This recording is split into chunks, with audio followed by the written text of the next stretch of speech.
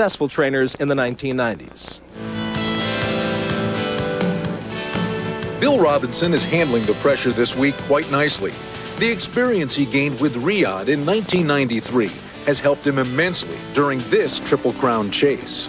With Riyadh, we had a pretty good shot. In fact, I thought we were probably going to have it done before we went in. But as it worked out, we didn't. It was a great race, probably the greatest race we're ever going to see in the jug.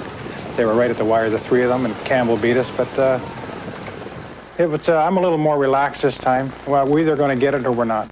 Western Dreamer has been a dream come true for Robinson. He enters the Messenger confident with the knowledge his horse has answered every challenge that's come his way. It is a wild time, especially with this horse. It's been kind of a shock all year for him. And, we won the jug, we win the cane, and here we go into the third one. So we're very happy to win the jug. We thought that's all probably we'd have to do, but here we go again. Now we got to win this next one, so it never ends. Auto racing is Bill Robinson's other main love. Up until recently, he was involved with stock car racing at Cayuga Speedway, just up the road from his Ontario farm. His auto racing hero is Dale Earnhardt, and Bill tries to apply Dale's hard-charging style to the harness racing game. What is it about Dale Earnhardt that really grabs your interest? Well, the way he drives, his driving style, it's competitive to win. He wants to win, and he'll do almost anything to get there.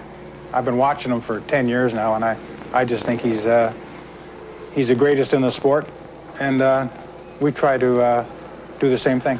Racing luck always must accompany talent. There are horses to fear, but he likes his chances. Dream Away scares me. So, and there's a couple in our division that I'm a little worried about.